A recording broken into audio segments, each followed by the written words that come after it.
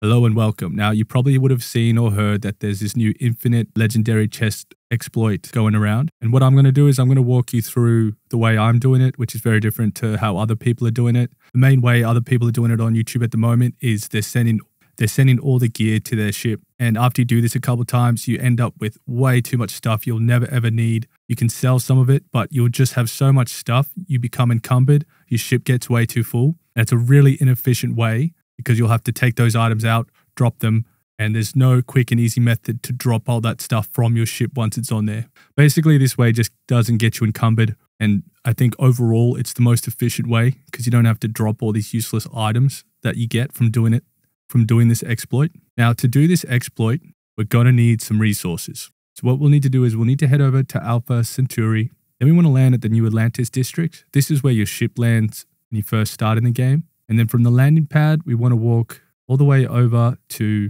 the Jameson Mercantile shop. And then from this shop, we're going to talk to this lady and we are going to purchase adhesive, because you always need adhesive. No, you don't actually need that for this. But what you do need is you need the polymer, buy all of that. And you'll need the titanium and buy all of that. Now, if you've already got plenty of this stuff, you can skip this step. You don't need to do this. But you probably want quite a bit of polymer and titanium, because the more you have, the easier and more efficient this process is. So I suggest after you've purchased this first lot, I would run over to these seats, sit down for 24 hours. After that's done, go over to the shop again and just repeat that process. Buy the polymer and titanium. Okay, so once you've got all that stuff, you're going to head over to a level 75 planet.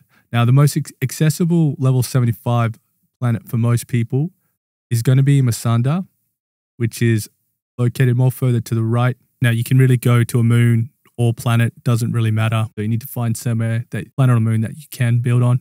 You just want to pick somewhere where you can build your outpost. Now, keep in mind, depending on your outpost perk level, you can't build outpost on hazardous planets. Typically, moons are a good choice because you should be able to build on those straight away. So you can pick anywhere in Masanda. That's to your preference. But for me, I'm looking for somewhere super flat and easy visibility. So I'm going to head over to somewhere different. I'm going to jump over to a place that is a little less accessible, because you'll need at least a ship with 25 light year jump capacity, and that is Fermi. So I'm heading over Fermi, but you can go to any level 75 system. Okay, so once you're on your level 75 planet, moon, we want to build an outpost.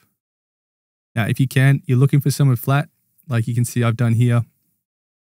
We're going to build an outpost, just like you normally would. Yeah, and then we want to go and start building the weapon cases and chests.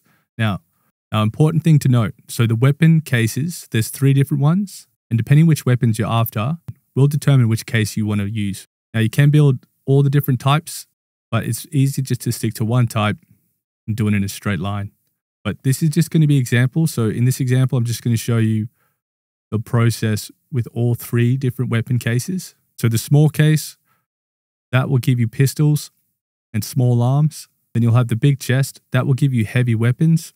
And then you'll have the sort of the medium looking case, and that will give you your shotguns, assault rifles, and that's sort of how it's broken up. So once you have built all these chests, you want to save the game. Now, I have quick save hotkeyed, and I believe it might be F7 or 8 for you guys, but check that, but check what button it is. I suggest just having it as a hotkey. It makes it really easier.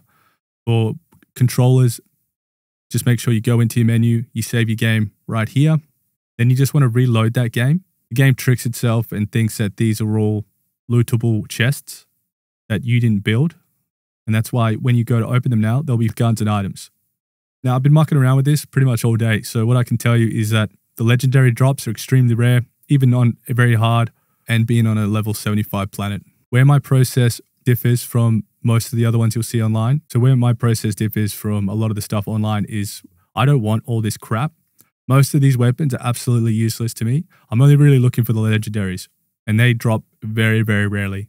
So we're pretty much just trying to mine legendaries. And this honestly does take a long time to get anywhere.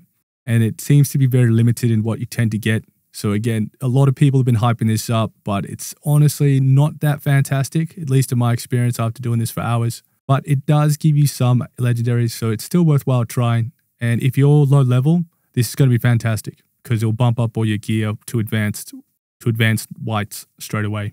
But what I like to do is once I've opened all my chests, I don't want to keep all this stuff because you end up being heavily encumbered. Your ship gets full really quickly and it's a lot of useless stuff with where I'm at in the game. So to get around this, we're going to go up to the outpost. We're going to save the game. Then we're going to reload the game. Then we're going to remove the outpost. And you can see here, all the guns just drop to the gun. All the guns drop to the ground.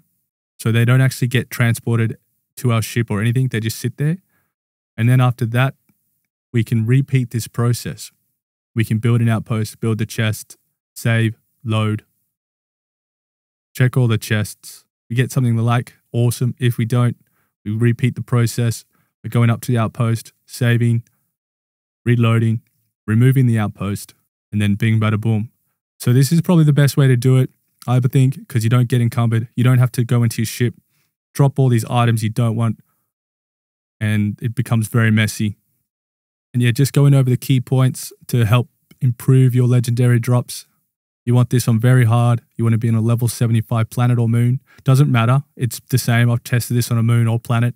The drops are the same. And just note this will take some time. If you are looking for some Pacific legendaries, it does seem to be very limited in what you can get. So just keep that in mind. People are overhyping this without really testing it. But it is worth trying. You will get a lot of ammo and other things if you're interested in that. But yeah, I just wanted to lay it out for you how I've been doing it and what my real thoughts are. If you did get anything out of this, please let me know in the comments. Please like and subscribe. Peace.